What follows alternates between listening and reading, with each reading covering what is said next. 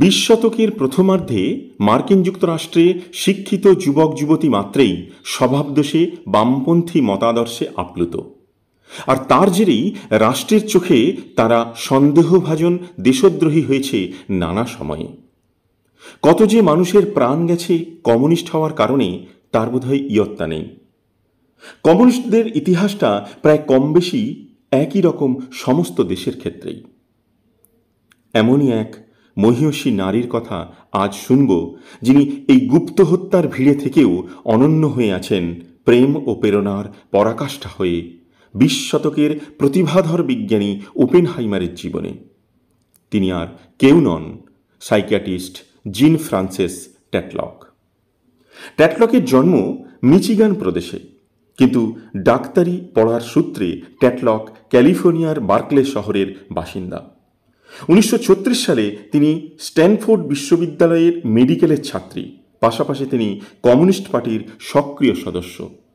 এই বার্কলেতেই তার কমরেডের সংখ্যা কম নয়, তবে মেরি অ্যালেন ওয়াশবার্নের সঙ্গে তার ঘনিষ্ঠতা ছিল সবচেয়ে বেশি। ট্যাটলকের চেয়ে ইনি ছিলেন বছর 10 বড়। এই মহিলাও ছিলেন কমিউনিস্ট পার্টির সক্রিয় সদস্যা। তার বাড়িতে প্রায়শই পার্টির মিটিং চলত। এই বাড়িতেই একদিন রবিবারের সন্ধ্যায় এক পাতলা ছিমছিমে লোকের উদয় ঘটে। মেরি আলাপ করিয়ে দিলেন, ইনি হলেন পদার্থবিজ্ঞানী জুলিয়াস রবার্ট ওপেনহাইমার, আমার বাড়ির নতুন ভাড়াটে। ইনিও আমাদের পার্টির সমর্থক। ওপেনহাইমার অবশ্য কমিউনিস্ট পরিমণ্ডলেই তখন বিচরণ করছিলেন, তাই ওয়াশবার্নের বাড়ি ভাড়া নিতে তিনি কুণ্ঠিত হননি, এমনকি পার্টির সমর্থক হতেও, যদিও পরবর্তী ক্ষেত্রে তাকে কমিউনিস্ট পার্টি থেকে দূরত্ব বজায় রেখে চলতে হতো। সে যাই হোক, প্রথম সাক্ষাতেই ট্যাটলকের প্রেমে পড়ে গেলেন ওপেনহাইমার। ট্যাটলকও তাকে বেশ পছন্দ করতেন। এরপর তাদের মাঝে মধ্যেই চলত অন্তরঙ্গ ডেটিং পর্ব। এই সময় পর্বেই ওপেনহাইমার সাহিত্য ও অধ্যাত্ম তত্ত্বের প্রতি অনুরক্ত হয়ে ওঠেন ট্যাটলকের মতোই। ট্যাটলকের সবচেয়ে প্রিয় কবি ছিলেন জন ডান। ডানের বেটার মাই হার্ট 3% গড সনেটটি ট্যাটলক প্রায় সময়ই আওড়াতেন। কবিতাটির মধ্যে আছে খ্রিস্ট ধর্মের এক অন্যতম তত্ত্ব, ট্রিনিটি বা ত্রিতত্ত্ব। God is the father, god is the Son and god is the Holi spirit, অর্থাৎ পিতা, পুত্র, পবিত্রতা। জন ডান বলেছেন, আমাকে আঘাত করে, চূর্ণ করে, দগ্ধ করে প্রভু যেন তার মতো করে গড়ে নেন, যাতে করে তার প্রতি ভক্তি অটুট থাকে। ওপেনহাইমারও এই কবিতায় নিজেকে অনুভব করেছেন। তবে ওপেনহাইমার যুক্তিবাদী, তাই সাহিত্য অধ্যাত্মের পথ থেকে নেমে এলেন বাস্তবের রাস্তায়। ট্যাটলককে বিয়ের প্রস্তাব দিলেন, কিন্তু ট্যাটলক ফিরিয়ে দিলেন সে প্রস্তাব। এরপর ওপেনহাইমার মিসেস ক্যাথরিনের সঙ্গে সম্পর্কে জড়িয়ে পড়েন, তবে ট্যাটলকের সঙ্গে সম্পর্কের ছেদ পড়েনি, তখনও ভালোবাসা জীবন্ত থেকেছে। এরপর ট্যাটলক ডুবে গেছেন তাঁর ডাক্তারি প্র্যাকটিসে আর কমিউনিস্ট কার্যকলাপে। বেশ চলছিল দিন, কিন্তু 1943 সালের 14 জুন ট্যাটলকের জীবনে এক রেড লেটার ডে।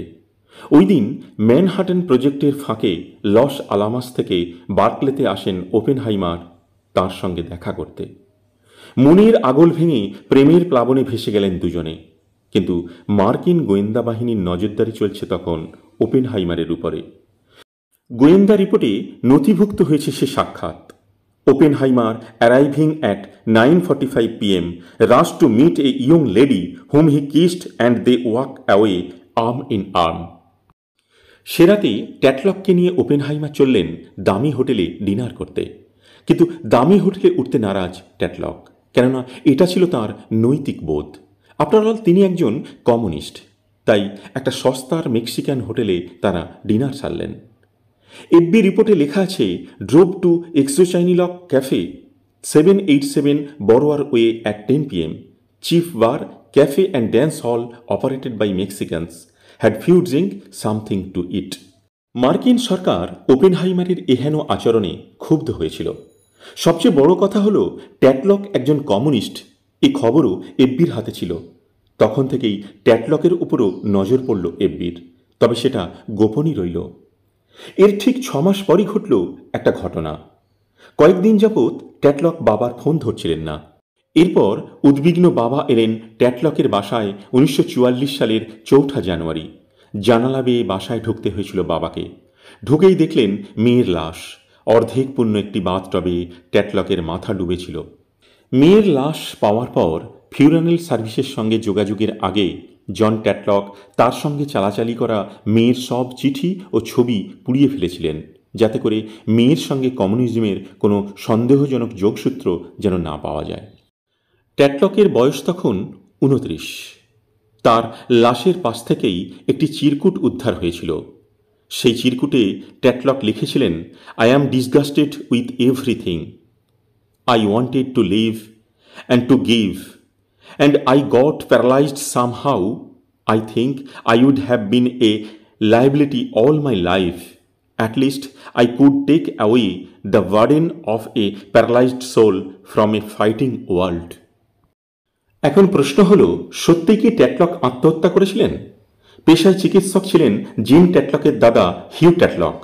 বোনের মৃত্যুকে আত্মহত্যা বলে তিনি মনে করেননি।